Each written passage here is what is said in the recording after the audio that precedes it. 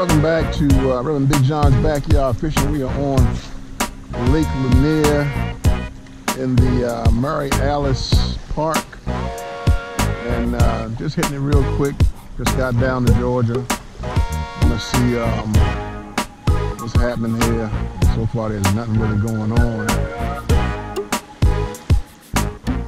So just was throwing real quick, one to see. I don't know nothing about this body of water, but I'm just out exploring. I'll try to get out tomorrow morning and see if anything is happening in the area.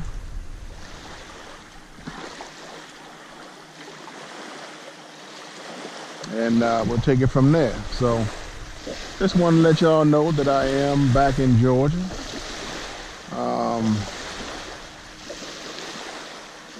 I will see you guys in the morning, and we'll see if we can't strike up some big boys.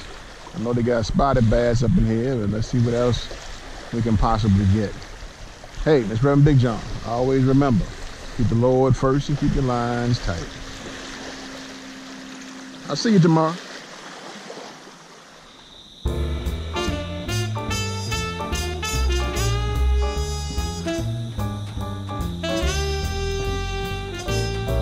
Welcome back, Reverend Big John's Backyard Fishing. Today we are on a little private golf pond in Stone Mountain, Georgia. Yesterday I was at Lake Lanier, and I was going to hit that, but fishing it real briefly, I just noticed that there was no cover around there, and I'm not used to fishing that clear, straight water, and there's no cover, and you don't know anything about the fish, where the fish may be. So I came back to the little golf pond to see if I could do better than I did in July when I came. And also I'll go to the local bait shop and ask some questions about shore fishing for Lake Lanier.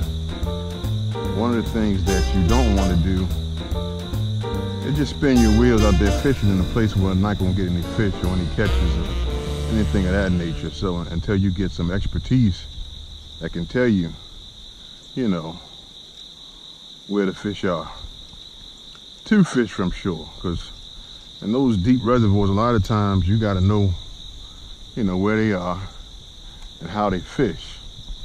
And right now, I know neither one of those, because I've never fished Lake Lanier. So it is what it is. We'll try this little pond, see if I can't get a pickup. Like I said, I know it's decent sized fish up in here. The problem is there's so many bass. Can you get them to hit? You know, especially in the latter part of summer where the water is the hottest. So I'm out here early trying to see if I can't find that early bite. And you see all the stuff I got to pull it through.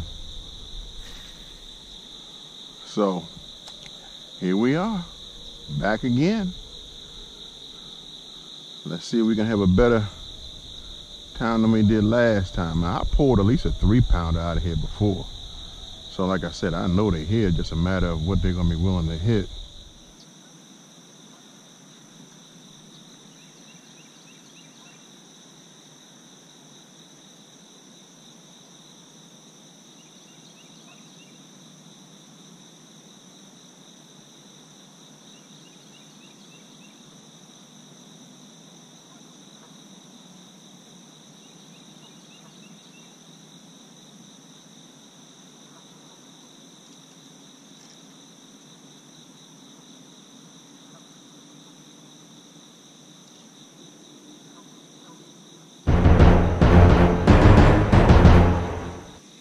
Fish.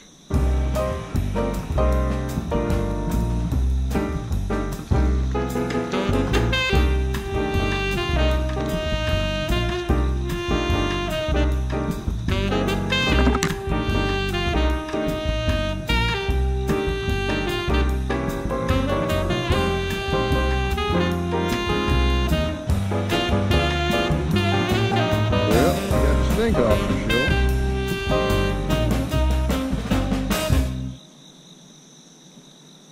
Now let's see if we can increase. It's an aquarium bass right there. Thank you, sir.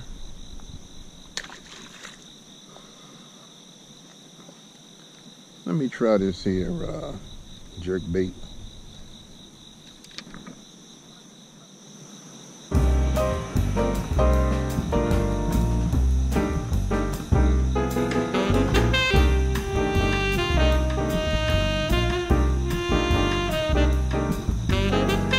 Come on, Big Bertha. Red's gonna come down Georgia too often, so show me some love. I know you out there.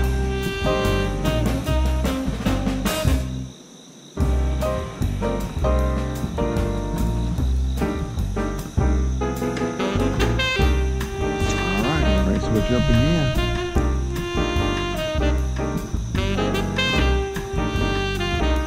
Come on, hit that thing on the surface, man.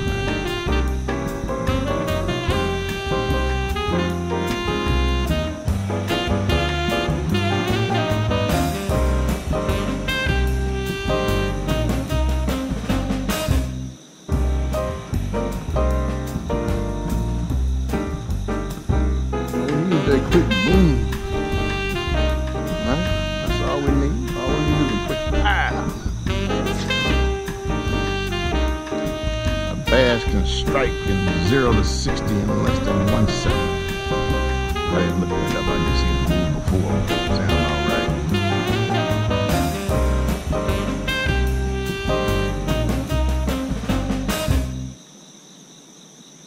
Little minnow in trouble. Come help them out. Yee, fishy, fishy.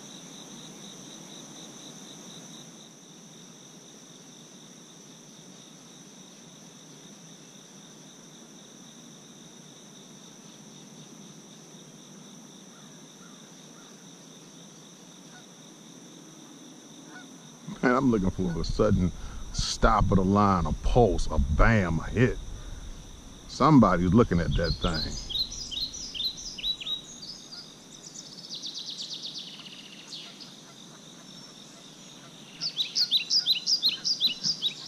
Heart pounding. Boom. Nice reaction strike when it hit the surface. Right now I'm playing with it up top, just kind of making it shimmer and shake and look like it's injured. Trying to see if anything's willing to hit that sucker. Dancing it.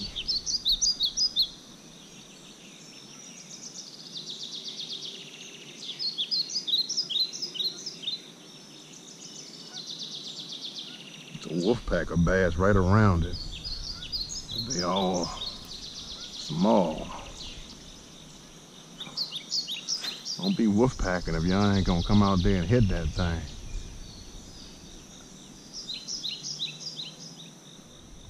But they ain't hitting it. Don't hit it. See how big or how small you are. I know you ain't that big 'cause I'm looking at you.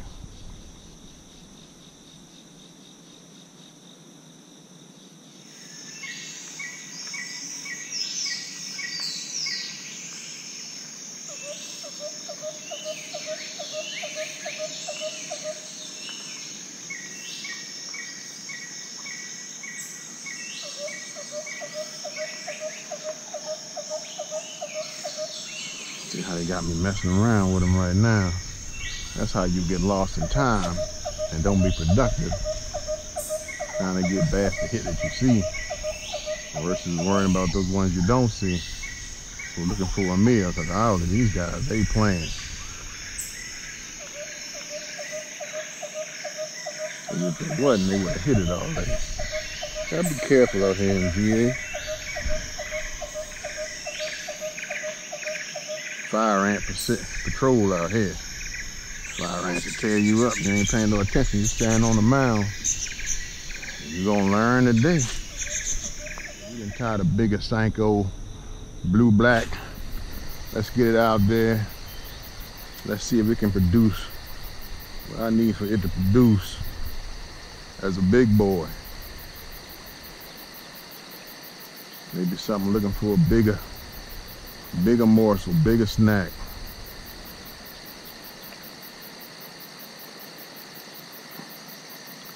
We're just gonna let it sink all the way to the bottom, nice and slow.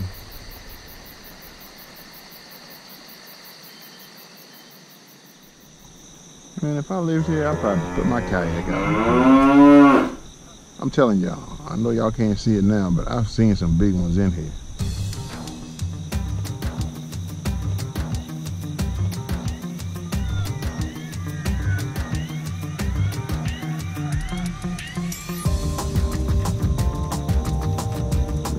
To hit just yet, but hang in here. Question is, where did it hang at? And where is the morning feed at? Again, it's these hot summers. I would think that early morning bite would be crucial.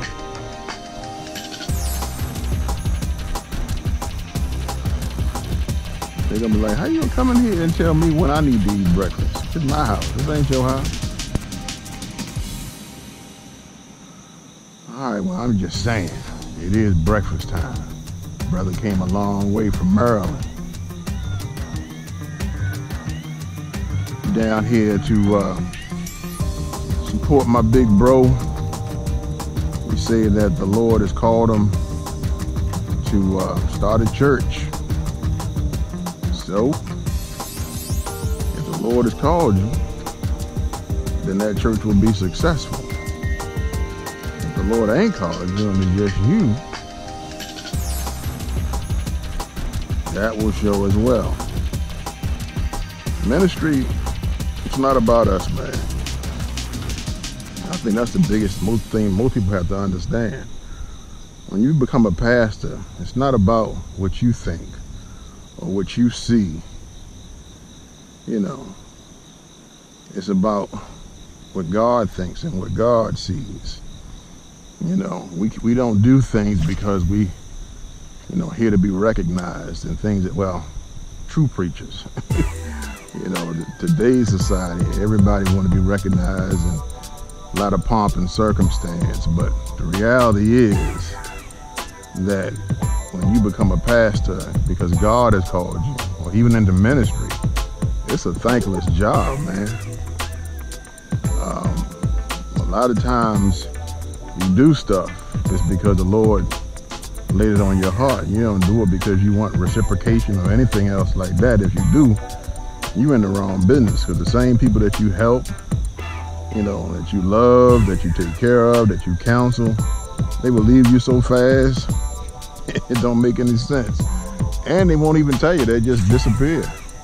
And you be like, man, after all I did, I didn't help save your marriage. Got your kids together, prayed for you, came to, the funerals when I'm telling you, man, all that stuff you do, you can't do it because you're looking for reciprocation or reciprocity. You got to do it because what the Lord wants you to do. Your thank yous and your rewards and your pat on the back and all that stuff, that comes from Him. So remember, this ain't about you. This journey is never about the individual. It's about the whole body of Christ. If you remember that, you'll be successful and you'll be less disappointed when things don't come back your way. And for goodness sake, please don't keep an account or a record of who you didn't help, what you did, so that when something comes, you can throw it back up in their face and say, well, I remember when I did this and I did that. That's life, maybe. That's not ministry. So we want to pray for him, keep him in prayer, and pray that the Lord has truly called him into this assignment. Because it's not an easy one. Don't let these TV preachers fool you. That is not the norm. Not of them suspect. But that's a whole nother show for a whole nother episode. All right, let's get back to some more fishing here. Come on, y'all. I got to find out what they want, so I'm about to switch again. Probably go to a weighted finesse worm and see if being down low gonna get them there. I might even try a little top water. So we'll see.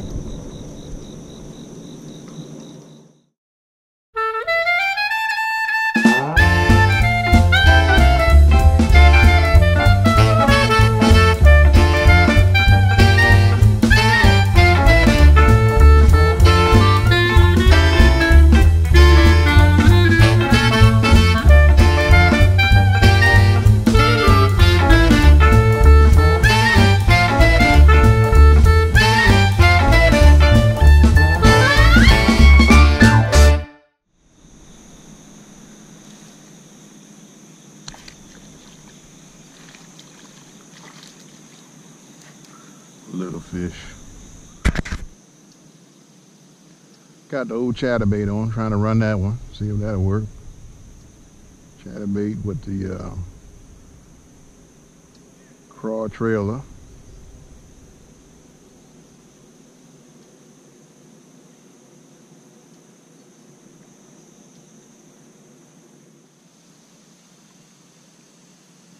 Not seeing nothing coming in, chasing it. Ain't because of trying, that's for sure. It ain't because of lack of effort. Some days, guys, it's just like this, man. You know, it's just frustrating. It is the summertime and just trying to find what they hit. So I'm gonna go disappear and see if I can't find what they gonna hit. I didn't try everything. Well, not everything, but you know, I guess crankbaits are next. But trying to come through this sun and catch a flash. See if that'll trigger something. You know, you always like to catch while you're filming, but that's not always possible. So I told y'all before, and I may have told you 1,000 times, and you've heard it 1,000 times.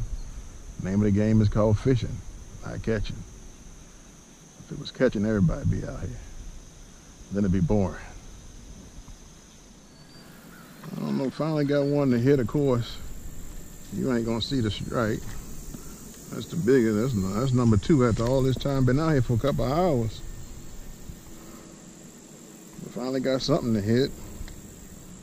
Skinny little rascal. But that's all we've been seeing out here. Can't get the big ones to come up and bite. So can't complain, because got a fish on, but it's been tough. I might have to leave Georgia in the summer alone. But it's hard to travel fall and spring. So got to get down here whenever you can. Try to make the most of it. That's what I'm trying to do. I'll be back. Still trying to land a nice one.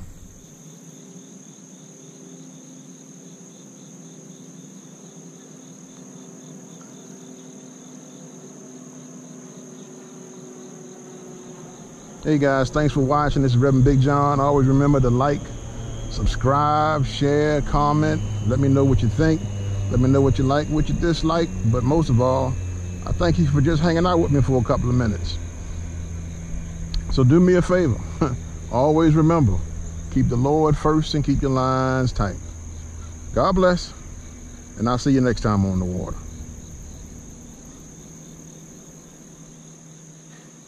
Welcome back. Reverend Big John's backyard fishing. We are back on Lake Lanier. I just found a new spot that I think I'll check out in the morning. Just a beautiful shot out here. Wanted to get that on film. Of course, Lake Lanier is known for its striper and spotted bass. Can't really find nothing right now, but it's shallow enough where I could actually walk out there. Do a little wading and fishing. But this might be a spot, so just wanted to check in with you real quick. This morning was not successful. We had those 2 little fish and that was it. So right now Georgia's still been kicking my butt and I haven't pulled nothing big out of Georgia yet. But Now that I found this spot, I will try. I'll come on out here. So, let's go ahead and hit on back, get us something to eat. My sis here, but she said she don't want to be on my show yet. So, as I just turned around, y'all just saw it. I'm going to fish one day.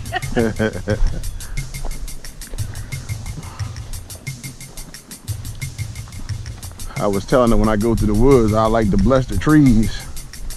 Blessing the trees by just doing this.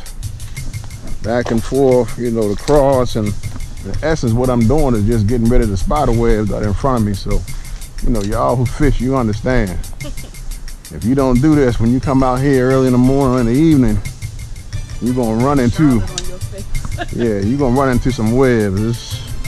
It ain't when, it's not if, it's when, and they here. So I did get me a little nibble over in this area, but nothing else has responded after that. And that's how it be sometimes. But I can see some fish coming here in the morning. Water temperature is about 80 degrees, so it's still hot. So, but I can see them coming to feed. So we'll come back and hit this again. In the meantime, always remember this, Reverend Big John. Keep the Lord first and keep your lines tight. God bless. I'll see you in the morning. We're going to explore some of this. Hey, you just threw that in there. I told you I had a feeling about this spot. I knew I was getting ready to leave, ladies and gentlemen, but we have finally caught a nice little bass. Small, but bigger than everything else today, and a thickie. So yeah, we will be back here in the morning. Thank you, Mr. Fish. And if you, Right on there. yeah, and if you there, there's some more of you here. Maybe that's who was nibbling early. I don't know. But he was right in there in these trees, which is what I thought. That's why I was trying to hit him. Hey guys, you know what time it is. It's Reverend Big John. Always remember, keep the Lord first and keep your lines tight. God bless, and I'll see you next time on the water.